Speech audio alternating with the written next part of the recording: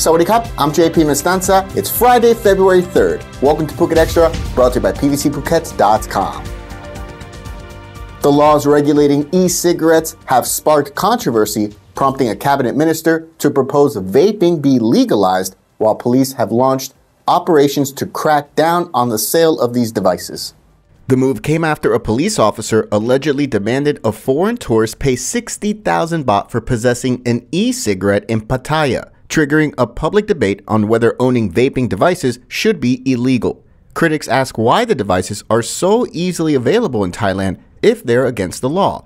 The Digital Economy and Society Minister admitted on Thursday that e-cigarettes are popular with certain groups of people in Thailand and are legal in many other countries. He went on to say, quote, "We should stop pretending vaping has been successfully banned. We're still struggling to deal with the problem. Most importantly, I think vaping should be legalized so the government can collect taxes from e-cigarettes for the benefit of the public. If vaping is decriminalized and related laws are amended to be compatible with people's way of life, this would also help prevent bribery and corruption." The Secretary General of the Thailand Youth Institute said courier firms must be better scrutinized so illegal products cannot be shipped into the country easily. For more, visit thephuket.news.com. Efforts by two chapters of the Rotary Club in Phuket will see 39 blocks of 3D printed concrete frames installed at an ailing reef off Koh Mai Don, just over 8 kilometers southeast of Cape Panwa, to help the corals thrive. The Rotary Club of Patong Beach and the Rotary Club of Mining for Phuket on Wednesday signed a memorandum of understanding to deliver concrete frames to the Phuket Provincial Administration Organization, the PPAO. The project is being funded through the Save Underwater World project, with funds raised by the Rotary Clubs and SCG through an event that took place at Central Floresta Phuket Shopping Mall in October of last year.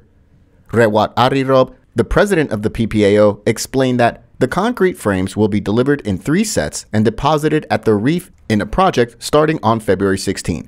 The frames have been confirmed and approved by the DMCR to help coral larvae grow and thus help ailing reefs to recover. Following the MOU signing on Wednesday, the Phuket Mining Rotary Club, in collaboration with the Phuket Non-Formal Private Schools Association, gave away 30 helmets to students from schools in Phuket under the club's Save Roads, Save Lives project. For more, visit thephuket.news.com.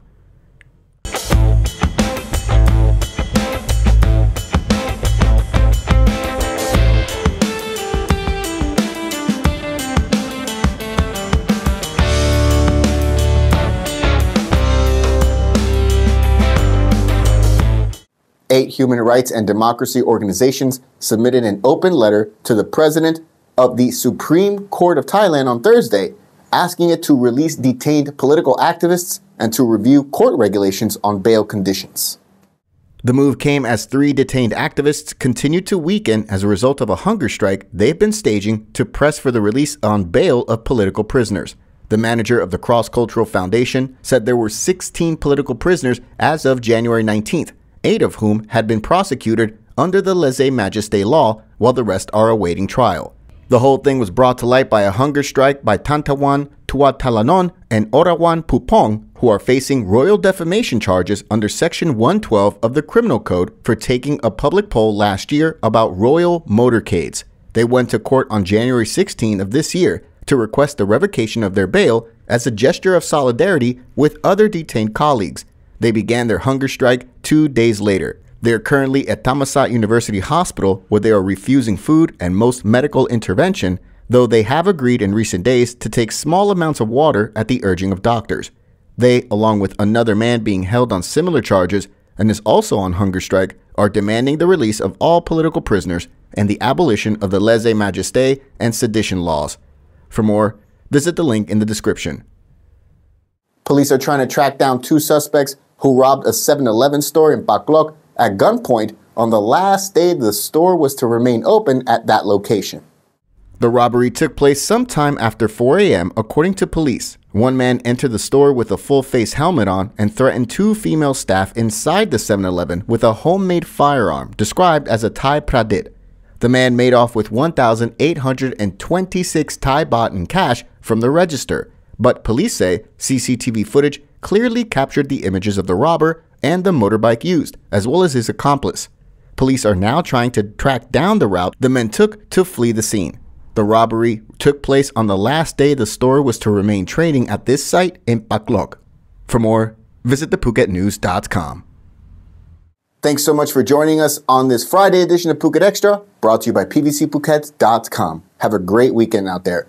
We'll see you back on Monday. Until then, stay classy, Phuket. Phuket's rapid modernization has made it one of the world's premier holiday destinations. Investors can still buy quality condominiums for as low as $75,000 and luxury properties can go all the way up to 20 million. Condominiums in Phuket are a safe, secure bricks-and-mortar investment offering foreigners freehold ownership. Call or email Thai Residential, Phuket's #1 trusted real estate advisor, to find your perfect Phuket property.